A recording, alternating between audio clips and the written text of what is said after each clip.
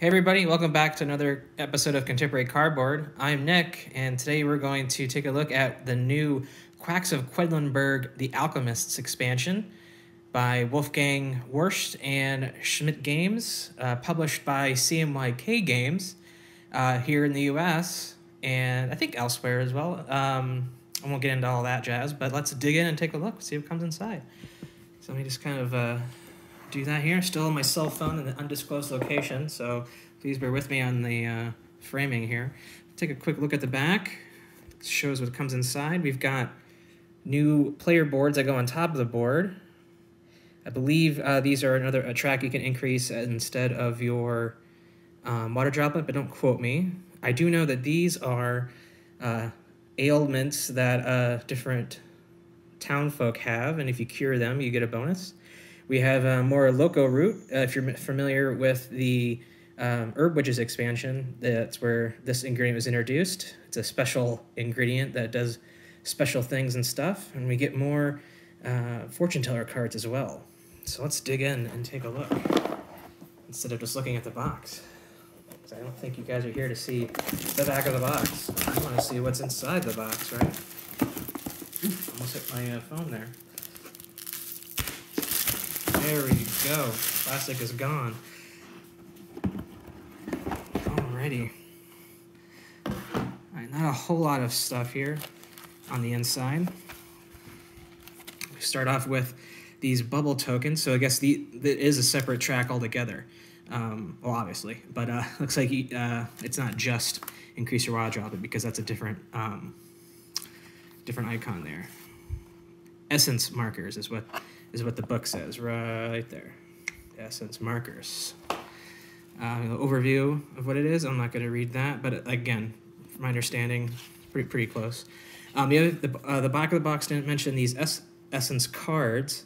So these cards go on top of the board and give you special unique bonuses. Help randomize. So we got game setup here, and then just kind of breakdown of what all the cards do. Let you explore that on your own, as they say. We've got a shrink-wrapped set of cards here. We've got definitely more fortune teller cards, and these looks like the essence cards. And crack these open somewhat carefully and but yet quickly and efficiently.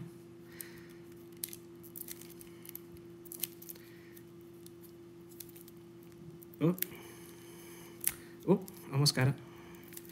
Don't want to damage the cards, but also want to open them, to use them. It's always a catch-22, right?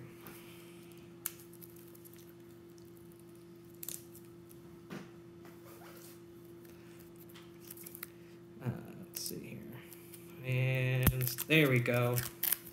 I may or may not have used my teeth on that, but it was off camera, so you'll never know. Alrighty, so let's take a look at the cards that we got here. So we've got the essence cards that go on the essence boards, and they'll make a little bit more sense once we see them there. But I believe like you increase your essence, and these you get better and better rewards. I think you got looks like ongoing ability for this one, and this one just straight up rewards. You get a lot more rat tails, it looks like, on that one. So there's a bunch of these, and they're double-sided. Yeah, they're double-sided as well, and they're different on each side, of course, so that really increases replayability. So those are the essence cards. About half the cards that we get are those, and the other half are more fortune teller cards. So you can see the purple cards happen immediately during the phase that you draw the fortune teller card in that round. This one's got a witch here. You may surrender all your witch pennies in exchange for a chip of your choice. So you have to have your the witches expansions. I assume that's what that means. And it obviously matches bunches. So yeah. So that's cool because I don't think you got any. I don't remember if you got any of these cards during or in that expansion. So I'm just kind of letting you guys read these. It's a long one. You can pause and read these at your leisure.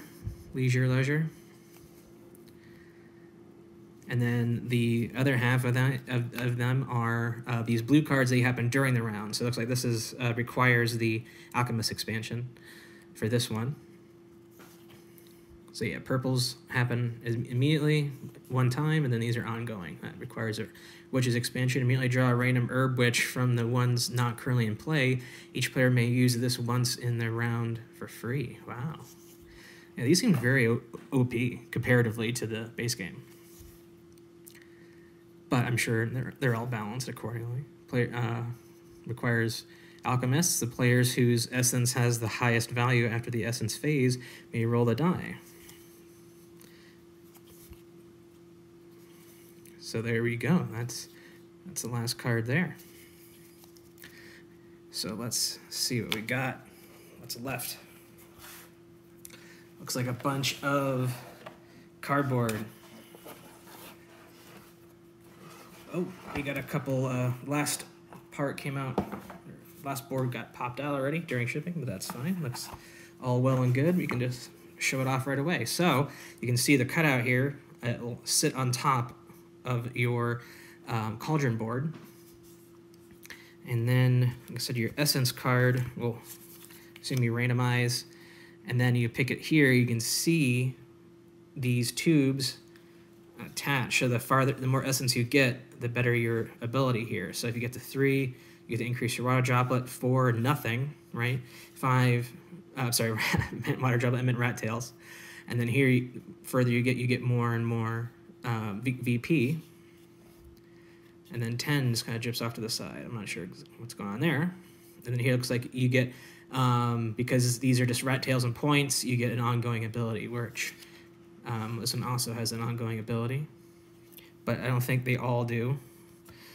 Although everyone I am looking at, as an example, seems to have ongoing abilities, so never mind. But here's another one. So you could get vampirism. Ooh. Gotta do more research on exactly how to increase the essence and everything. But that's pretty cool. Is this the same? I think it's the same side because you can play either side of your player board, and it's an asymmetric design. So pretty basic stuff there. So yeah, every player gets one of these. This is the yellow players. I'm not going to show you the rest of those boards because they are the same. We also get 2 more recipe books for Loco Root. Again, Loco Root was introduced in the Herb Witches expansion. So if you don't have Herb Witches, you still get some ingredients here on the punch board. And you get replacement white chips as well, which come in handy if you're still using those. I recommend the Board Game Geek bits.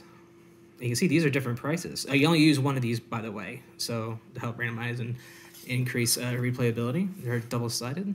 Wow, every time, all 4 pages here are a different price. Just kind of let you read over and see what they do. You can see they don't have a number on them, so they usually rely on numbers of previously played ingredients. And then here are the ailments.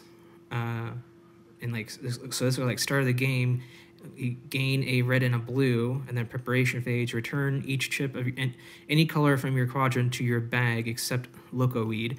Reduce the essence by as many spaces as the value indicated on the chip. Forgetfulness. It's it kind of breaks it down here. It's a little flavor text, looks like. Oh, here's that vampirism that we looked at earlier. End of the essence phase. You may buy an additional chip for the value gained. Oh, boom. There you go. Kind of tied in there.